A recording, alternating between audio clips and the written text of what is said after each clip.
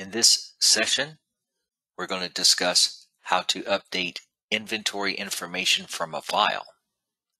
So from my enterprise setup, I'm going to pull up inventory materials.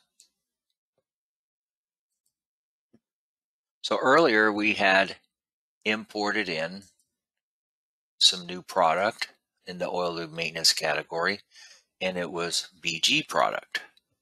So I'm going to go to manufacturer here, type in BG. We're going to do a quick search and pull up that list of BG product. Now I want to change some of this information, such as in the description, code, size. I can do any of these three. Now, if I go in here and change the manufacturer, then when I go to bring that back into the system, I'll have to match it up by part number only, or I can match it by part number and manufacturer. So step one to do this is you first must export out the list that you want to change. Okay. So I click on it, make sure it's what I want.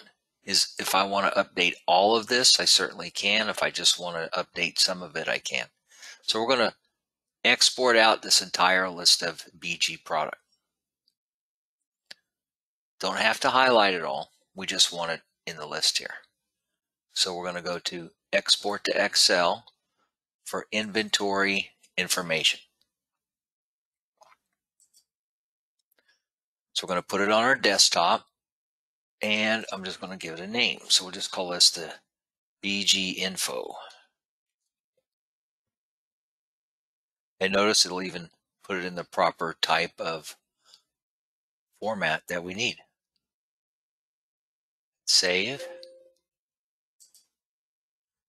Now what I've done is I have created that file. Let's go open it up. So here I have my file of all this inventory that I exported out. So I don't want to change part number, because if I change part number, I will not be able to bring that back in. What if I want to change something in a description? I can certainly do that. Maybe I'll just call it, fuel system cleaner. Do something like that. What if I want to enter a code or a size? I can do that also. So if I want to code this, maybe I can just call it the C for a can or something like that, or a bottle. I can enter sizes if I want to. So you can enter and change whatever you like. Now, if you need to do the manufacturer, you certainly can.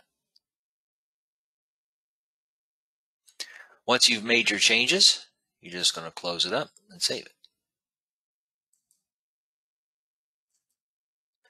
You're going to go back to your inventory. Now you want to pull up the same list that you exported out. The same list that you exported out.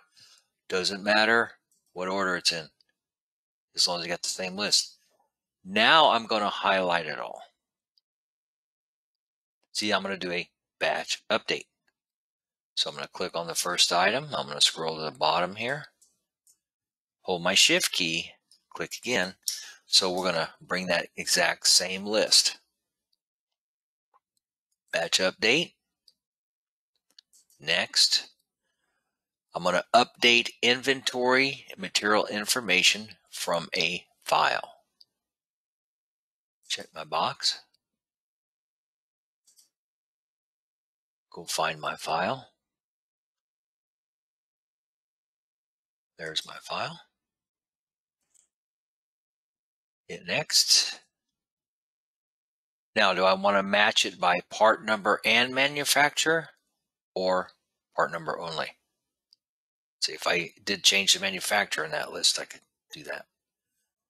But what we'll do is we will line it up by part number. I want to do the description because I did change the description.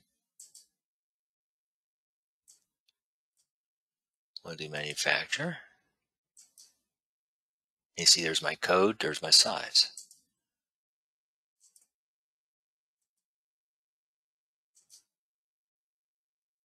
All right. So now, if I hit next and start, it'll go through and make the changes.